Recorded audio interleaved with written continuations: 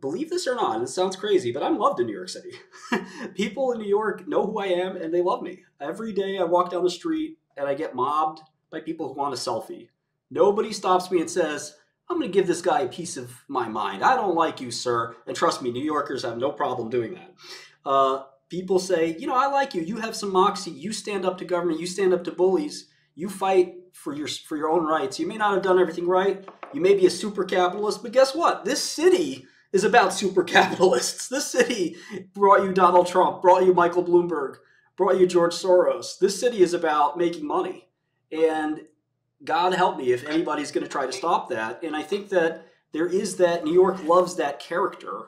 The other thing I'd say, Ali, is that nobody knows who else is running in this race, and nobody will know who is running in this race if I get the nomination. Because I can tell you, I looked at the two people, nobody's ever heard of them, and no amount of media, no amount of spending can get them to be well-known or as well-known as I am. Even if 80% of people say, I'm not going to vote for that guy, the 20% of the 700,000 people in our district who know who I am is 140,000 votes. The amount of people who know or care about these other two candidates is maybe 10, 20, 30, 40,000 people. They can 100% get their vote. They can have 100% of the market share and still win in a landslide. And this is what happened in a runoff election with Governor Schwarzenegger. Runoffs are weird elections. It's 60 days to the election. 60 days. There's no way these two nobodies become well-known in 60 days. There's no amount of press they can get. The reality is I don't think I'd be able to win in a more general election where you plan out for years, you raise money with all the wealthy donors, and you have the big battle plan. That's not something I'm interested in. This was a unique opportunity to get into the House through Santos leaving and sort of get this weird 10-month, it's supposed to be a 2-year term. It's a 10-month term. Like I said, the Libertarian Party is not considered a party, according to the New York State of Elections, because they didn't get enough votes. Even though they're a huge party, they've been around for more than 100 years. The Libertarian Party is ineligible to put forth its own candidate. So you have to go get 1,250 at least. I know Billy's saying it could be as many as 3,000 or more. Signed petitions. They have to be on 8 1/4 by 11. Is that right? Legal paper. They're not on that paper.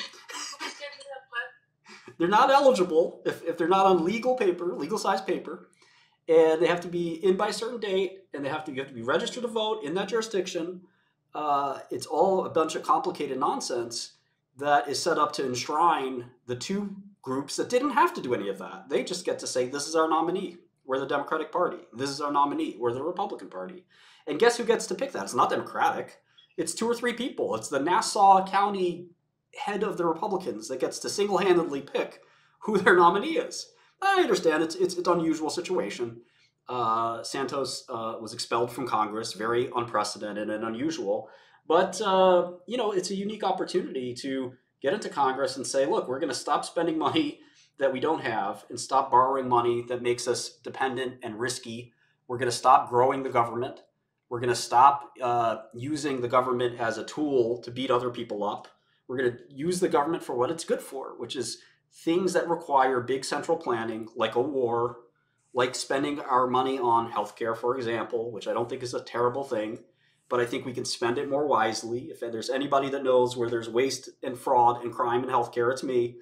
I think we can find a way to cut our healthcare expenditures over time in half.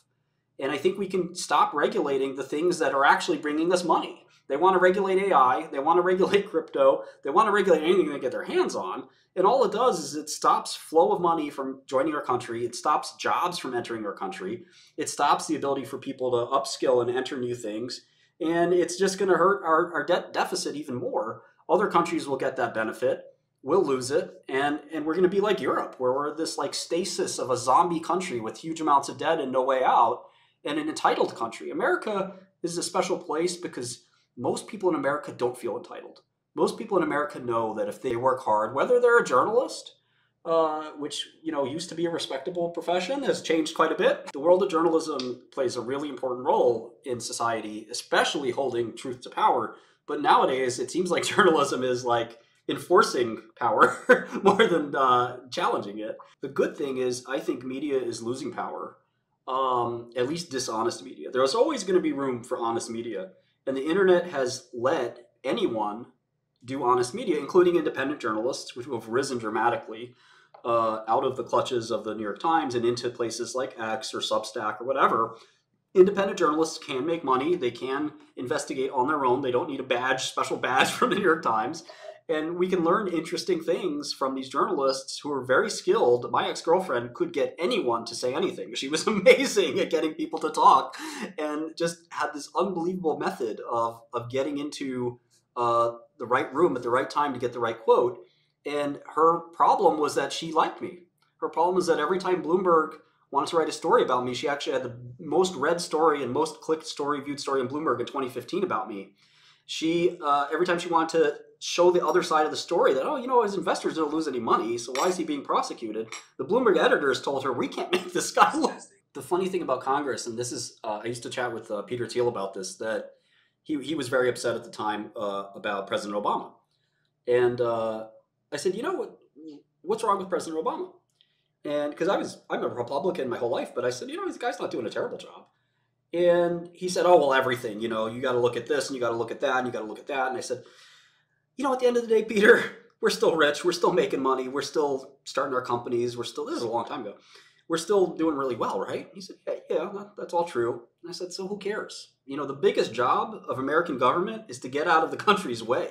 The biggest job of American government is to stop interfering with the people. And I think that being Dr. No, you know, Charlie Munger just passed away. He was considered Dr. No at Berkshire Hathaway because Charlie didn't do great investments at Berkshire. He stopped bad investments. He told Warren Buffett no many times when Buffett wanted to do things. Yeah, go ahead. That leads me to my next question, which is, how would you have handled the speakership drama, both like in January and the most recent round of drama? That's a great question. In fact, my colleagues, I think his uncle is currently the temporary Speaker of the House. I don't know, you know, and again, I'm proud to say I don't know. You know, politicians are forced to say, you know, that they do know everything, and they don't. You know, and that's why we consider them generally to be liars. I think that's exactly the kind of stuff in DC I want to stay out of. This idea that, you know, you have factions within the party that are warring and things like that. And I know that happens over time, but my focus is the three kind of main things I talked about, which is ensuring that our country doesn't go broke as one of the, for better or worse, financial people that actually wants to do this. I hope Bill Ackman, look, I wouldn't, if Bill Ackman wanted to join Congress, I don't think I'd have to join Congress. He might want to be the president as well. And if you have people like that, like Steve Cohen, like Warren Buffett, like Bill Gates, look, there's no place for little old me. Those guys are smarter than me. They're better than me. Let them do this. But they don't want to do it. I think that the founding fathers envisioned Congress as a part-time job. They envisioned, of course, the executive branch as a full-time job, as it should be. But Congress's job is to weigh in on and vote. It's not to really do a whole lot more than that. It's to sparingly guide the country by making critical new law. It's not to sort of shape the country in a tug of war incessantly to try to get your values across. Most of the actual legislation that's important, that's been landmark legislation, it happens once a decade. That law really changes this country. So we have a bunch of people in DC that are fighting over nothing, and it's just this huge amount of grift that is really like people trying to obsess over a spotlight. And the reality is they're willing to make the country go broke in order to do that. They're willing to send people to war in order to do that. They're willing to erect gigantic edifices of regulation and self-importance to do that. They're willing to use those edifices to fight each other, including imprisoning each other. And it's all madness. And everyone's watching it go by because, one, it's entertaining, but two, it's not affecting their real life. It doesn't affect the plumber. It doesn't affect the teacher. It doesn't affect anybody. It's just this weird separate world that we allow to exist because our country does so damn well anyway that nobody's sitting there and saying, I'm trying to stop this. The people that we want in Congress are the people that we don't have in Congress that don't want to be in Congress. And it takes a lot before you want to give up a great life, in my case as an entrepreneur, to deal with the hassle of and the obligation and the seriousness of becoming a congressperson, because it is serious. You know, and like I said, the elites of our country, whether it's, look at Terry Tao, he's the world's greatest mathematician, maybe one of the best ever. Some people think he's the smartest person on planet Earth. He's a brilliant mathematician. He does not want to join Congress. His mind could more than help us. He could be an ally in all of this. But, you know, he loves his science. He loves his math. He's not interested in doing it. Like I said, Jeff Bezos organized and created one of the greatest businesses in America. No doubt he would help our country if he joined Congress. Doesn't want to do it. Why? It's too much of a rat's nest. It's too much of a place where people are just backstabbing and fighting and they have to be slimy to win. So why do it? It sounds like a mess. Every wealthy person I've talked to, when I've asked this question, they've said, that sounds like it would be take my life quality of life from a 10 to a 1. Why did I make all this money to go pull my hair out in Congress? No way. No thanks, Martin. I'd rather ignore it. And I think that's just the kind of thing that's like, unfortunately, if we all do that, the only people running this country are going to be people that we don't want them to, that are going to send us into bankruptcy, that are going to do things like that. One of the reasons all the rich people I know by... Yeah, well, exactly. One of the reasons the rich people I know own Bitcoin is because they think that it's possible that the US dollar will be worth absolutely nothing. Go ahead, Philip. I had a question. What do you think about this New York bit license?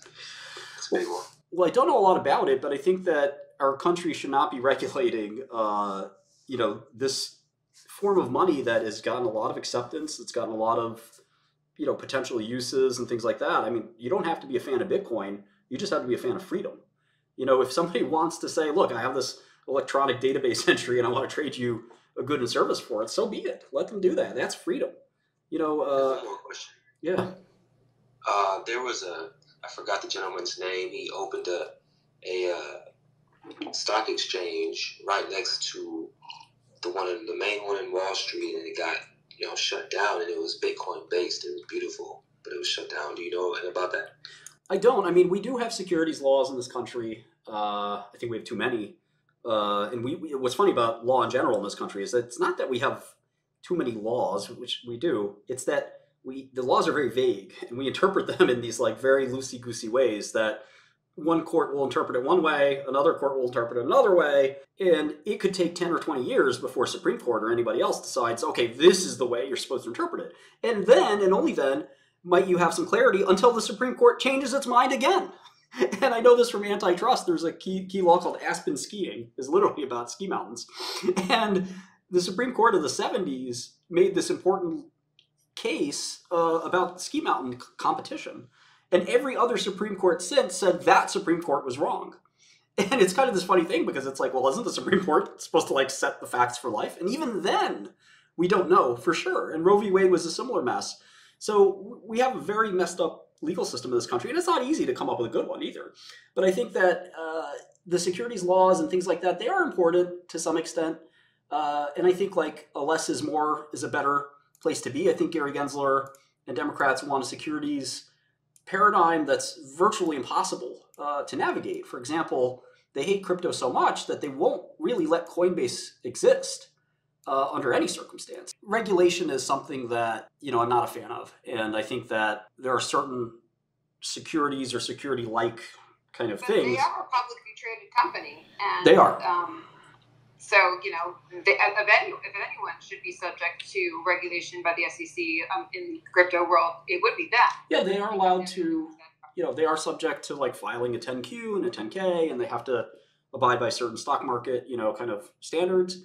But I think in terms of actually regulating crypto itself, a light touch is the best touch, at least a touch that's fair. I think Coinbase sent a letter to the SEC recently begging for regulation. They said, just give us what we need to do. Yeah, that was all PR. It was a beautifully written anonymous. Actually, me and Don Reestark joked, I said, how much do you think it cost him to get that brief written? And he guessed about $15 million. Yeah, that sounds right. Well, they're not just regulating the public company; they're regulating the product, which is crypto. And right. The heavy regulation by the SEC is in my opinion, just unwarranted, and it leads to more of the same kind of corruption where you have a fiefdom, and that fiefdom is occupied by people who are lawyers, and that those lawyers have a revolving door with big law firms and government, and it just keeps going round and round and round. And to get anything done, you need to kiss the ring. You need to pay millions of dollars. And it's just, I've been there. I've been there with the SEC where if you pay millions of dollars to the right person, a lot of those people work at Paul Weiss, some of them work at Latham and Watkins, some of them work at, any law firm in New York or DC. If you pay enough people and you hire the right names, you have a much better chance of getting your thing done than if you don't. And I think that's, one of the things that's a little bit unavoidable. I think that government has no role in a lot of this stuff, and that's kind of my general viewpoint on everything. Any question that you might have is generally it's not the government's business. That's my perspective. That's generally. I was just going to say that if you only pay people per unit, then essentially you're encouraging them to do sloppier work so they can get it done faster. Yeah, I mean, my point on that is that labor is a market too, and firms have the right to negotiate for labor. I don't think any labor should be protected, to be frank, and that may be something people don't like to hear. But I think if McDonald's can find a way to serve burgers with trash, because a drunk driver did that. There's a famous case in Long Island, which is where I'm going for, that a Long Island rock band wrote a big song about it too. It was very famous around here in Long Island, and the amount of tragedy of that happening, a drunk driver crashing into a little girl, 3-year-old girl's car and killing her. This is an unfathomable tragedy that could easily be avoided by instituting self-driving cars. But there's a lot of people that don't want self-driving cars, and maybe the technology is ready, maybe it's not. But I do think that we have 50,000 deaths on the road every year, and bureaucracy and vested interests should not be stopping self-driving cars, which theoretically could lower the amount of traffic accidents we have by 90%, save a lot of lives. That's a great point. That's a great point. FedEx has its public information. We've partnered with Aurora, it's a self-driving truck company. Yeah, and I think that the money we save, people might say, oh, well, what about the 2 million people that drive trucks? I said, well, we can get other jobs. We have unlimited demand for software engineers. We have unlimited demand. Well, I don't think all of them can do software engineering. No. And actually, I would love to ask you this question. It's okay, so we know that there's going to be a lot of jobs replaced, from truck drivers to, most jobs, cashiers, all of that stuff is gone, right? And yes, it'd be great if everybody became a software engineer, but that's not feasible. And I think some people might pursue more human endeavors, things that make us more uniquely human. Some things are going to be more technical. But ultimately, I do think it's going to leave, well, and you can disagree with that, so feel free, but I do think that it's going to leave us, society, in a place where there is going to be a lot of people with no real purpose, no financial output. And I used to be input, and I used to kind of scoff at UBI because I didn't think that, I thought it would lead to inflation, et cetera, et cetera. But now I'm thinking, the more I think about it, the more I think that we might not have a choice to deal with the people. And I see Philip has thumbs down, so I'm actually curious to hear the counter thoughts to this. Yeah, it's really good questions, and I think UBI is a recipe for inflation. It's mathematically just impossible that it doesn't cause inflation. But I think, or it absolutely will cause inflation, I should say. But I think that the thing about jobs that's really interesting is that we're at 3% unemployment. It's the record unemployment. The labor market is the tightest it's ever been. And I think that if there is a job in government, and this probably is a state government job, not a federal government job, but it's to skate where this is going. And is going and has been going to technology for the last 50 years. And if we don't advocate for the teaching of hardware and software and technology in schools at the earliest age possible, because this is a technological society. Look around you. We live in a technological world that is obsessed with technology, and it's not stopped, and it's not going to stop. We have phones in our hands. I have 2 cell phones. I have 4 computer screens in front of me. We never stop doing technology, no matter if we're making millions of dollars or, quite frankly, if we're minimum wage. We can't. I know homeless people with cell phones. It's one of these things where we can't stop doing this. And if we start teaching these things at earlier and earlier ages, being a software engineer sounds complicated. But the reality is it's not any more complicated than looking at a toilet, if you've looked at enough toilets and unplugging them and figuring out how to get them to run again. I look at a car and I say, that's way too complicated for me. And of course, I write software engineering programs that are extremely complicated. So I think that with enough schooling and enough exposure, where we can sort of incentivize people to be interested in this stuff, because guess what? This is the #1 job out there, and there's unending demand for it. And you don't have to be the world's most complex software engineer. There's jobs for people who create websites. You can go to boot camp. One of my friends in here did 6 months, and you can have a software engineering job. Now again, he's a smart fellow, and there needs to be jobs for people who aren't such smart fellows. And I think AI actually does help that. AI you can use AI as a helper in your job, and there's people who want to regulate AI. There's going to be jobs, there's always going to be jobs in different fields that are for people that aren't ambitious or don't necessarily want, the best paying jobs in the world. We always need to have those kinds of jobs. There'll be always jobs for those types of things, but we need to form there's recreational type jobs. There's hospitality type jobs. There's certainly more egalitarian, like access, for example, like one of the biggest jobs that's come up over the last several years, is the concept of a creator. This concept of I was an early webcaster, not as early as some, but in 2015 it wasn't that popular to be webcasting, and now we have this situation where you can create content, quote unquote, on Twitter, on X, on wherever, on Facebook, on Instagram, on Twitch, and get paid. And this has allowed people who are creative, especially people in the urban community who I know, who have been able to go from a life of drug dealing to a life of telling jokes or giving out their favorite talent, and all of a sudden making 6 figures and being able to get by. But that is kind of like hitting the jackpot, because like most people try and fail, and YouTube is paying billions of dollars to somebody. I mean, the person that can make their entire paycheck off YouTube, I understand, that is a rare phenomenon, but there's a new avenue and a new career possible for people who want to explore the arts that has never happened before. If you're a comedian, you had one chance, was to go to the Comedy Cellar and knock the crowd out. That was it. And today, if you have a talent, and there's so many people who have all kinds of crazy talents. Who was that creator that was doing the yum yum, thing? You can find a way to create and become talented without necessarily living in a big city where you have to go to LA to make it, or things like that. The internet has made that a little bit more egalitarian than it used to be. It's brought down some of the barriers. Justin Bieber, social media star into a superstar, never had to deal with living in LA or record labels deciding if he was too good or not good enough. The people decided it. And I think that, this is a wonderful thing that's happened. And it's going to happen more and more with every form of talent. So I think that there'll always be jobs. And, it's one thing that humanity over 200 years has never failed to have, is jobs and work for people. And I think the people who think AI is going to stop that, and I'll let you go ahead to Kat in 1 second, I think it merits, I work at an AI software company. It merits thinking about, it merits debating, it merits kind of conversation, but it doesn't necessarily merit, hyperventilating fear until it actually starts to happen. Right now we have record unemployment. So I don't think we have to wait till the house is on fire to get the fire extinguisher, but if the house is fireproof, the house is doing fine, it's never been on fire, it's, all the plans are in place, I don't think you have to scream that a fire is going to happen tomorrow.